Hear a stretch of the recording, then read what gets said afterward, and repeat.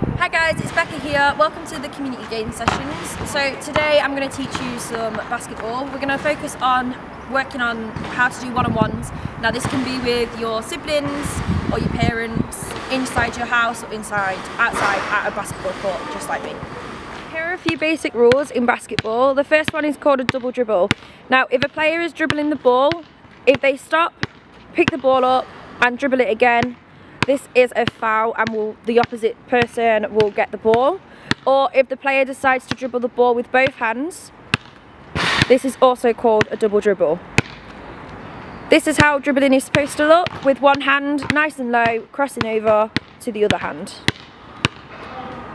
So another dribbling rule in basketball is that you have to constantly be dribbling the ball when moving. So if you decide to pick the ball up and just run with it or walk, this is a travelling foul and the opposite team will get the ball.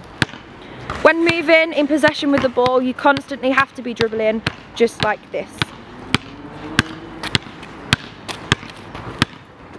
So in a one-on-one situation, if the offensive player scores a basket, they regain possession and start again at the three-point line. During a 1v1, if the defending player gains possession of the ball, they must dribble the ball outside the three-point line before starting their offensive play.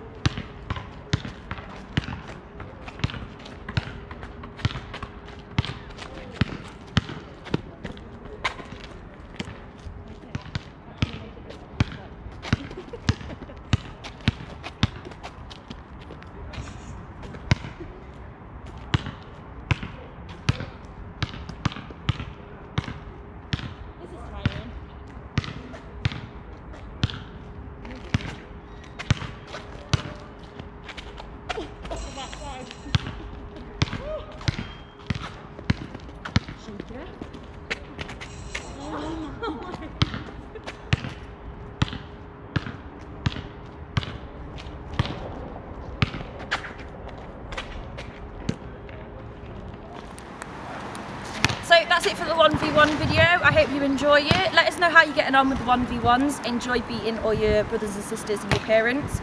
Tune in for more community game videos later on in the week.